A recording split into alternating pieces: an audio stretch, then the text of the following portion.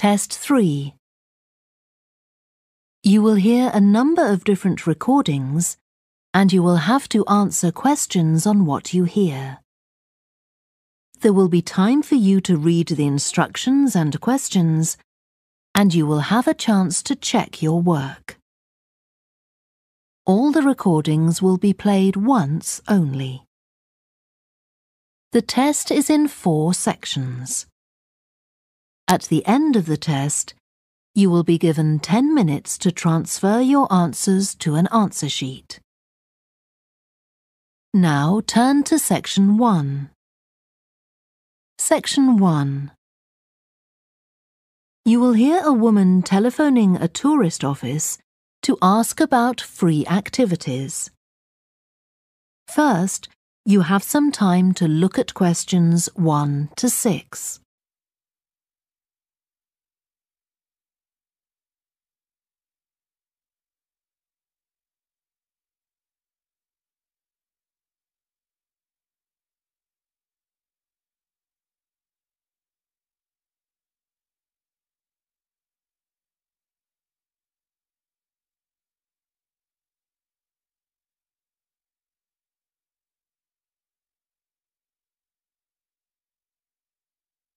You will see that there is an example that has been done for you. On this occasion only, the conversation relating to this will be played first. Good morning, this is Burnham Tourist Office, Martin speaking. Oh, hello. I saw a poster about free things to do in the area, and it said people should phone you for information. I'm coming to Burnham with my husband and 2 children for a few days on June the 27th or possibly the 28th, and I'd like some ideas for things to do on the 29th. Yes, of course. The date that the woman wants information about is the 29th of June, so the letter C has been circled. Now we shall begin. You should answer the questions as you listen because you will not hear the recording a second time. Listen carefully and answer questions 1 to 6. Good morning, this is Burnham Tourist Office, Martin speaking. Oh, hello. I saw a poster about free things to do in the area, and it said people should phone you for information. I'm coming to Burnham with my husband and 2 children for a few days on June the 27th or possibly the 28th, and I'd like some ideas for things to do on the 29th. Yes, of course. OK. Then let's start with a couple of events especially for children. The art gallery is holding an event called Family Welcome that day, when there are activities and trails to use throughout the gallery. That sounds interesting. What time does it start? The gallery opens at 10 and the Family Welcome event runs from 10:30 until 2 o'clock. The gallery stays open until 5, and several times during the day they're going to show a short film that the gallery has produced. It demonstrates how ceramics are made, and there'll be equipment and materials for children to have a go themselves.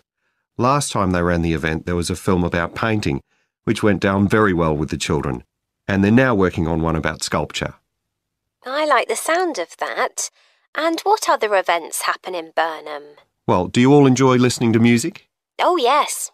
Well, there are several free concerts taking place at different times, 1 or 2 in the morning, the majority at lunchtime and a couple in the evening, and they range from pop music to Latin American. The Latin American could be fun. What time is that? It's being repeated several times in different places. They're performing in the Central Library at 1 o'clock, then at 4 it's in the City Museum, and in the evening at 7:30 there's a longer concert in the theatre. Right. I'll suggest that to the rest of the family. Something else you might be interested in is the boat race along the river. Oh, yes. Do tell me about that. The race starts at Offord Marina to the north of Burnham and goes as far as Summer Pool. The best place to watch it from is Charlesworth Bridge, though that does get rather crowded. And who's taking part? Well, local boat clubs, but the standard is very high. One of them came first in the West of England Regional Championship in May this year. It was the first time a team from Burnham has won. It means that next year They'll be representing the region in the National Championship. Before you hear the rest of the conversation, you have some time to look at questions 7 to 10.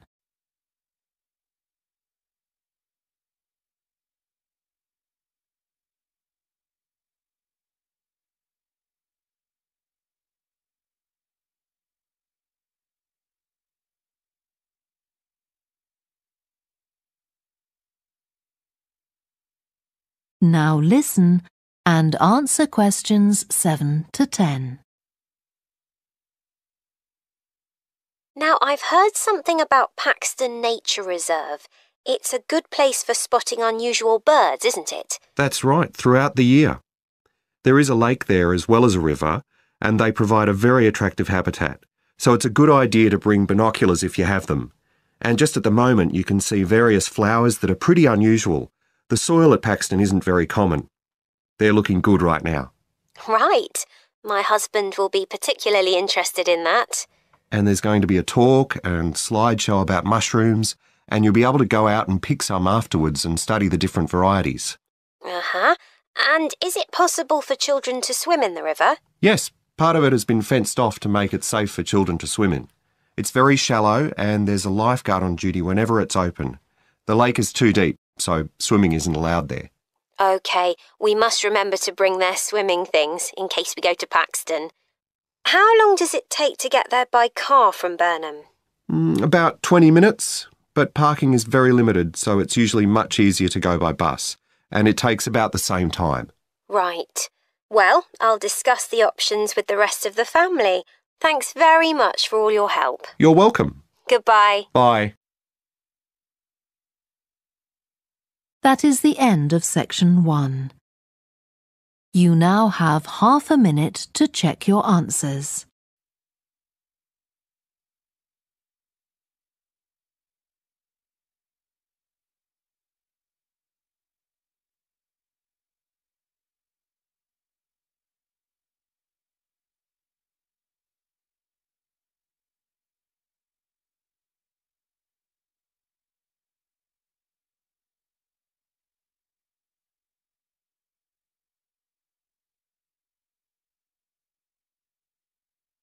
Now turn to section 2. Section 2. You will hear a talk given by a woman called Shona Ferguson about changes in a town called Barford.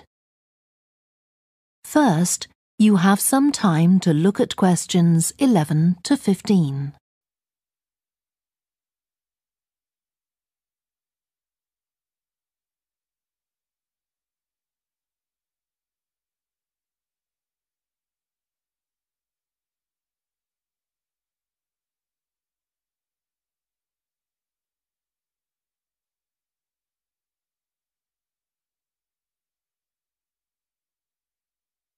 Now listen carefully and answer questions 11 to 15. First of all, let me thank you all for coming to this public meeting to discuss the future of our town. Our first speaker is Shona Ferguson from Barford Town Council. Shona. Thank you. First, I'll briefly give you some background information. Then I'll be asking you for your comments on developments in the town. Well, as you don't need me to tell you, Barford has changed a great deal in the last 50 years. These are some of the main changes. 50 years ago, buses linked virtually every part of the town and the neighbouring towns and villages. Most people used them frequently, but not now, because the bus companies concentrate on just the routes that attract most passengers.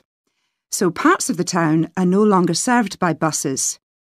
Even replacing old, uncomfortable buses with smart new ones has had little impact on passenger numbers. It's sometimes said that bus fares are too high, but in relation to average incomes, fares are not much higher than they were 50 years ago. Changes in the road network are affecting the town. The centre was recently closed to traffic on a trial basis, making it much safer for pedestrians. The impact of this is being measured. The new cycle paths separating bikes from cars in most main roads are being used far more than was expected, reducing traffic and improving air quality.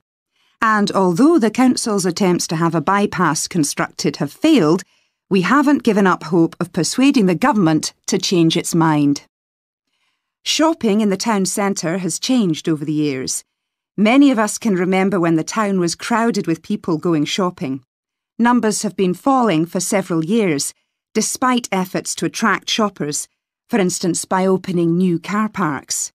Some people combine shopping with visits to the town's restaurants and cafes. Most shops are small independent stores, which is good, but many people prefer to use supermarkets and department stores in nearby large towns, as there are so few well-known chain stores here. Turning now to medical facilities.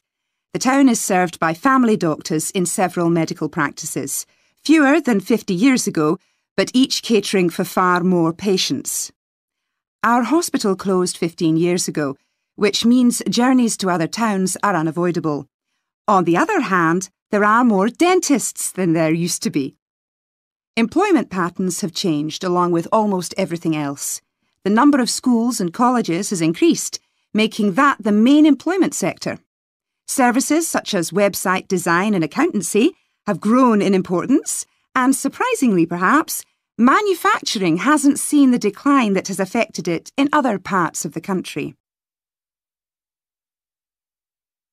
Before you hear the rest of the talk, you have some time to look at questions 16 to 20.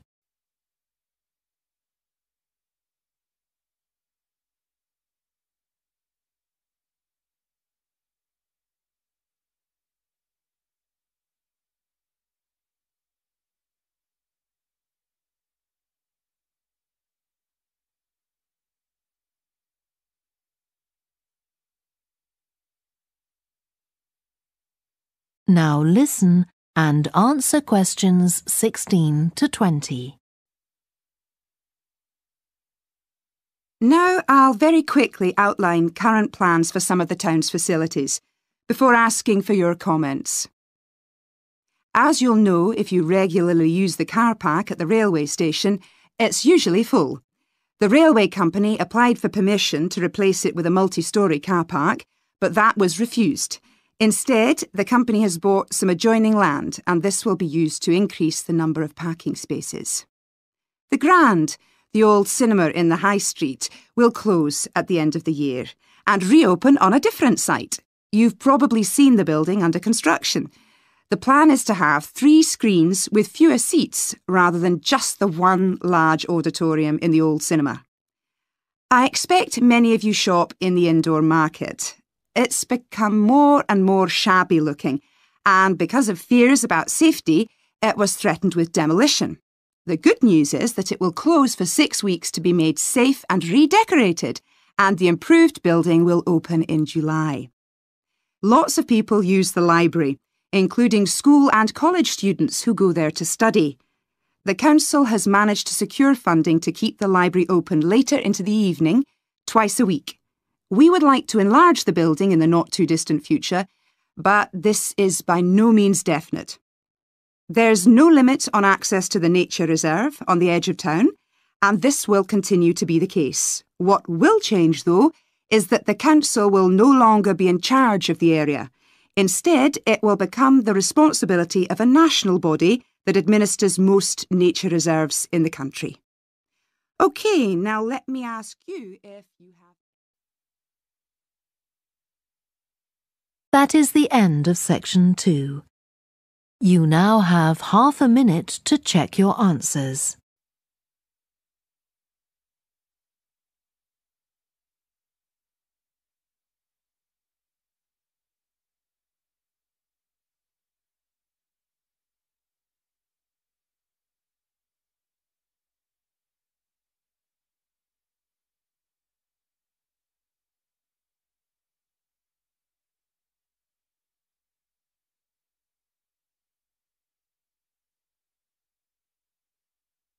Now turn to section 3. Section 3. You will hear two students called Helen and Jeremy, who are studying creative writing, discussing a project for their course which involves writing and illustrating stories for children. First, you have some time to look at questions 21 to 26.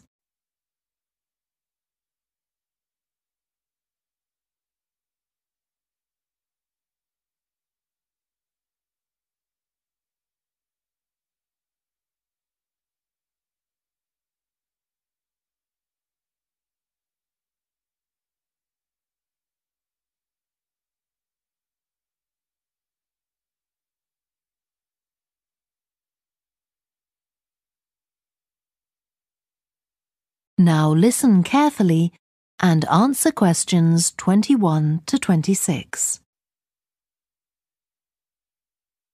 Hello, Helen. Sorry I'm late. Hi, Jeremy, no problem. Well, we'd better work out where we are on our project, I suppose. Yeah, I've looked at the drawings you've done for my story, The Forest, and I think they're brilliant. They really create the atmosphere I had in mind when I was writing it. Oh, I'm glad you like them. There are just a few suggestions I'd like to make. Go ahead. Now, I'm not sure about the drawing of the cave. It's got trees all around it, which is great, but the drawing's a bit too static, isn't it? I think it needs some action. Yes, there's nothing happening. Perhaps I should add the boy, Malcolm, isn't it? He would be walking up to it. Yes, let's have Malcolm in the drawing. And what about putting in a tiger? The one that he makes friends with a bit later. Maybe it could be sitting under a tree, washing itself. And the tiger stops in the middle of what it's doing when it sees Malcolm walking past. That's a good idea. OK, I'll have a go at that. Then there's the drawing of the crowd of men and women dancing. They're just outside the forest, and there's a lot going on. That's right. You wanted them to be watching a carnival procession, but I thought it would be too crowded. Do you think it works like this? Yes, I like what you've done. The only thing is, could you add Malcolm to it without changing what's already there? What about having him sitting on the tree trunk on the right of the picture? Yes, that would be fine. And do you want him watching the other people? No, he's been left out of all the fun, so I'd like him to be crying. That'll contrast nicely with the next picture where he's laughing at the clowns in the carnival. Right, I'll do that. And then the drawing of the people ice skating in the forest. I wasn't too happy with that one. Because they're supposed to be skating on grass, aren't they? That's right, and it's frozen over. At the moment, it doesn't look quite right. I see what you mean. I'll have another go at that. And I like the wool hats they're wearing. Maybe you could give each of them a scarf as well? Yeah, that's easy enough. They can be streaming out behind the people to suggest they're skating really fast. Great. Well, that's all on the drawings. Right. So you finish writing your story and I just need to finish illustrating it, and my story and your drawings are done. Before you hear the rest of the discussion, you have some time to look at questions 27 to 30.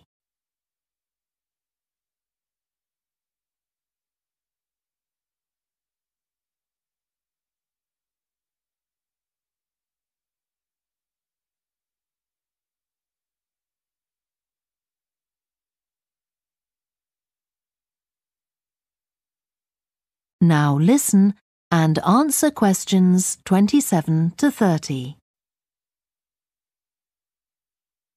So the next thing is to decide what exactly we need to write about in the report that goes with the stories and how we're going to divide the work. Right, Helen.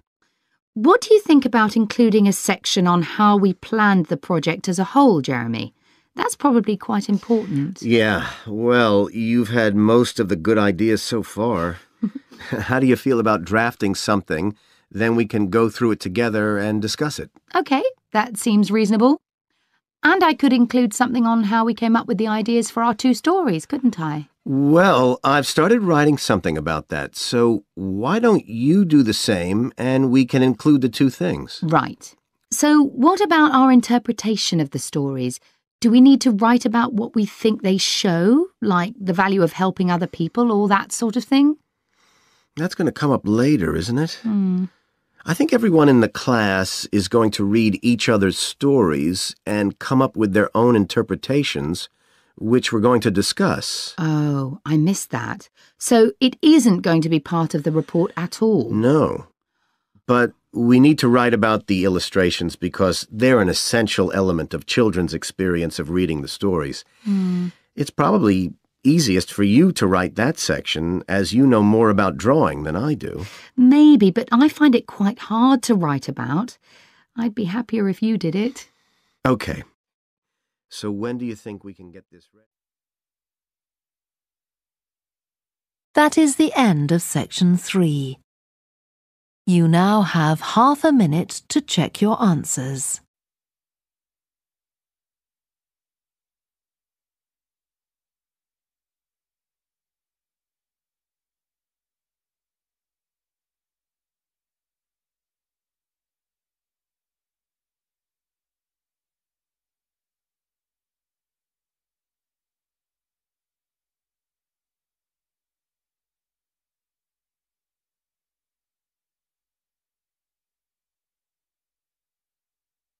Now turn to section 4.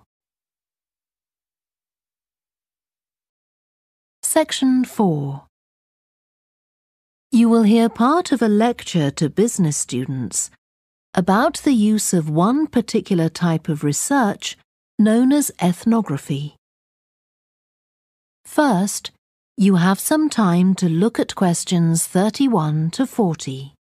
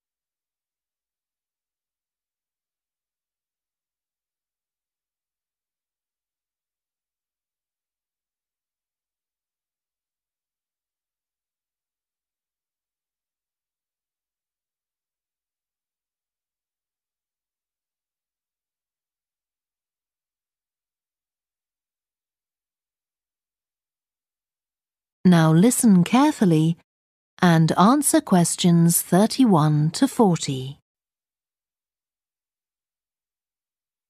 So, what I'm going to talk about to you today is something called ethnography. This is a type of research aimed at exploring the way human cultures work. It was first developed for use in anthropology, and it's also been used in sociology and communication studies. So, what's it got to do with business, you may ask? Well, businesses are finding that ethnography can offer them deeper insight into the possible needs of customers, either present or future, as well as providing valuable information about their attitudes towards existing products. And ethnography can also help companies to design new products or services that customers really want. Let's look at some examples of how ethnographic research works in business. One team of researchers did a project for a company manufacturing kitchen equipment. They watched how cooks used measuring cups to measure out things like sugar and flour.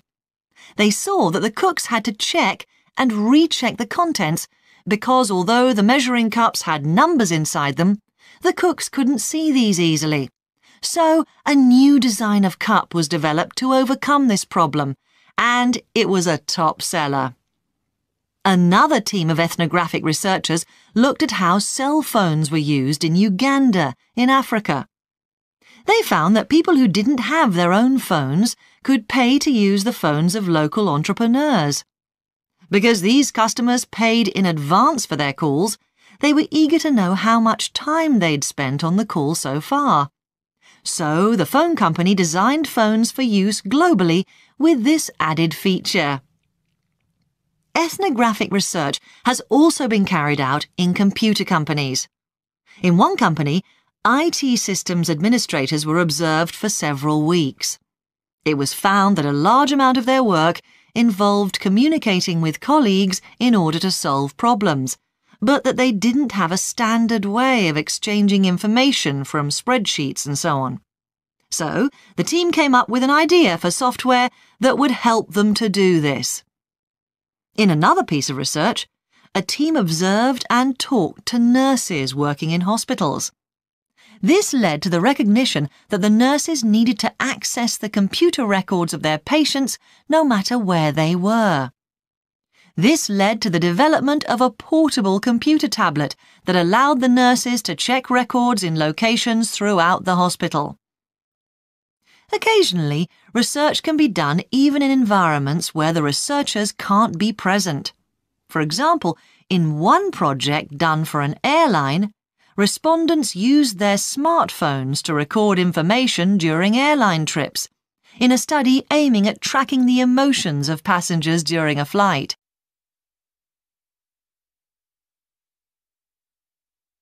So, what makes studies like these different from ordinary research? Let's look at some of the general principles behind ethnographic research in business. First of all, the researcher has to be completely open-minded. He or she hasn't thought up a hypothesis to be tested, as is the case in other types of research. Instead, they wait for the participants in the research to inform them. As far as choosing the participants themselves is concerned, that's not really all that different from ordinary research.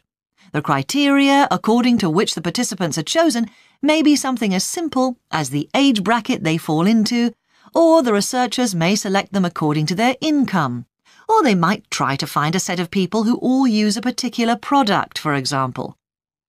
But it's absolutely crucial to recruit the right people as participants.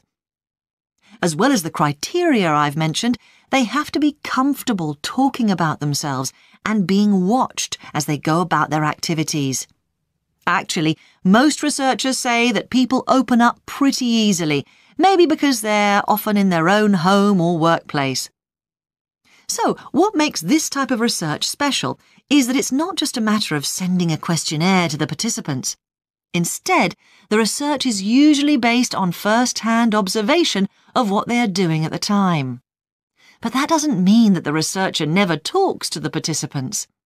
However, unlike in traditional research, in this case, it's the participant rather than the researchers who decides what direction the interview will follow. This means that there's less likelihood of the researcher imposing his or her own ideas on the participant. But after they've said goodbye to their participants and got back to their office, the researcher's work isn't finished. Most researchers estimate that 70 to 80% of their time is spent not on the collecting of data, but on its analysis, looking at photos, listening to recordings and transcribing them, and so on. The researchers may end up with hundreds of pages of notes. And to determine what's significant, they don't focus on the sensational things or the unusual things. Instead, they try to identify a pattern of some sort in all this data and to discern the meaning behind it. This can result in some compelling insights that can, in turn, feed back to the whole design process. That is the end of section 4. You now have half a minute to check your answers.